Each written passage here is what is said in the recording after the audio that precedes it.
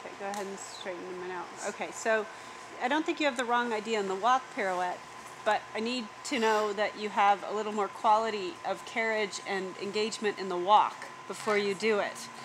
Okay, so the mechanics of the walk pirouette were not bad.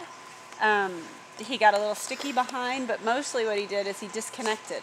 He got longer in his body instead of more engaged in his body. And he got a little longer in his strides instead of more compact and more together. So think about walking, and just stay down here for a moment, but think about a little more shoulder fore here in the walk. And again, you just rode through 2 corners with absolutely no bend.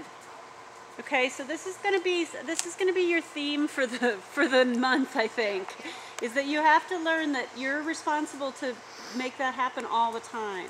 Now, the other thing is that in your 3rd level test, you ride the turn on the haunches or the half pirouette from a medium walk with 3 or 4 strides of more collected walk before it. At 4th level in Pre-St. George, you ride it from collected walk. So first, before we can really get into this, we need to define a walk. Okay?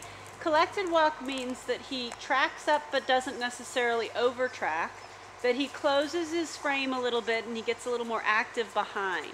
So right now he's still in medium walk, okay? That's better. He has to step up from behind a little bit more.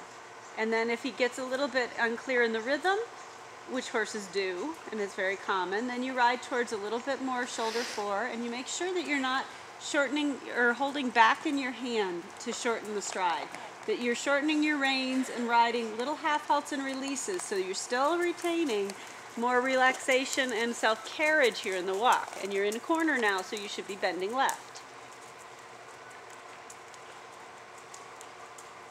You don't go on a circle or a corner without presenting bend to your horse unless you're intentionally trying to ride without bend, which we do sometimes. That's better.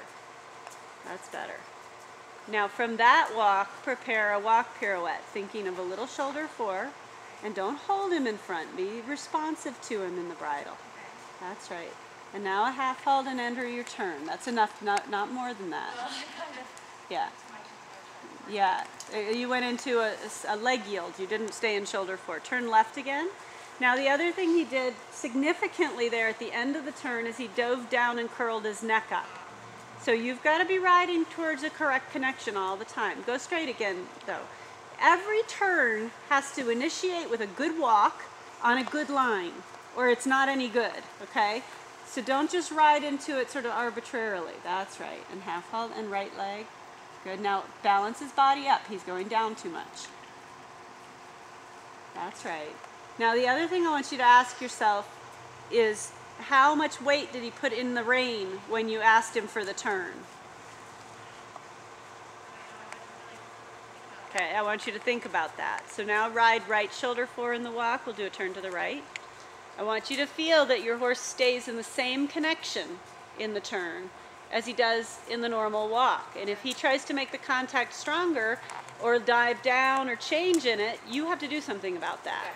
Even if you're thinking about the turn, it doesn't mean that the turn is the only thing that's important anymore. He still has his level of self-carriage to think about. Good, turn right. And there's a balance between you being restrictive with your hand, responsive with your hand, and telling him what to do. Good, and start a right turn. Good. Now activate him a little bit. That was better, Susie. Good. Now feel him. As you walk out, what does he do? Yeah, so you're not done with your turn just because you finished the turn. You're done with the turn when you give him a loose rein and walk on a long rein, okay? Because right now you have to think about in and out of the turn and the self-carriage and the balance between those two things all the time. So when you're ready, go ahead and do another one to the left. Yeah, don't ever do them in the corner, and always do them from a line. I don't care if it's on the wall or off the wall. You pick a line and you start and finish on that line. Good. Good. That was good. Very good. That's right. Exactly. Exactly. Okay, leave that for now and pick up the right lead canter when you're ready.